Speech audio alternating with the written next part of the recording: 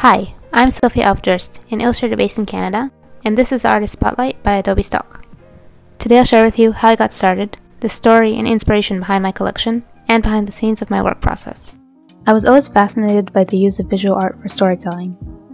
I love how you can create a mood, connect to others, and portray ideas and emotions through illustration. In the beginning of my career, I used mostly traditional techniques and spent a lot of time drawing people, trying to capture their personalities and stories. Over time, I fell in love with digital illustration and with the endless possibilities it brings. I continued to be drawn to the human experience and began using illustration also as a way to create those experiences and moments. As a child, I grew up alongside my mother's journey in the field of neurobiology. I spent time in her lab, got to play with test tubes and test tube racks, and also spent afternoons at her desks doing my homework or drawing. As a child, I didn't think anything of it, but as I grew older, I learned how much what we see around us shapes us and impacts the way we perceive ourselves and others. What was a reality for me was sometimes surprising to others. I wanted to create a collection of professionals and of family moments that display all kinds of people. I wanted to create images that display diversity and equality as a reality we see around us. We're surrounded by visuals everywhere, whether it's in the physical world or in the digital spaces we spend time in.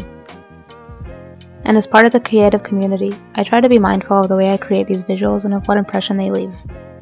I was really happy to partner with Adobe Stock through the Artist Development Fund and make the collection widely accessible.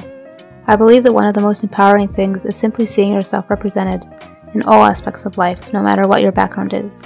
I think that it's also equally important for us as a society to be accustomed to seeing all sorts of people in different roles and opportunities of life.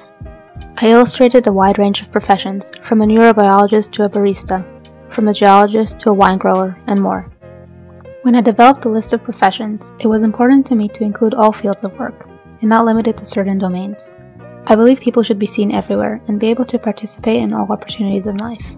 Thinking about how everything we own, everything we eat, activities we do are possible thanks to the hard work of people showing up every day, inspired me to track back to how things are created and come up with a diversified list.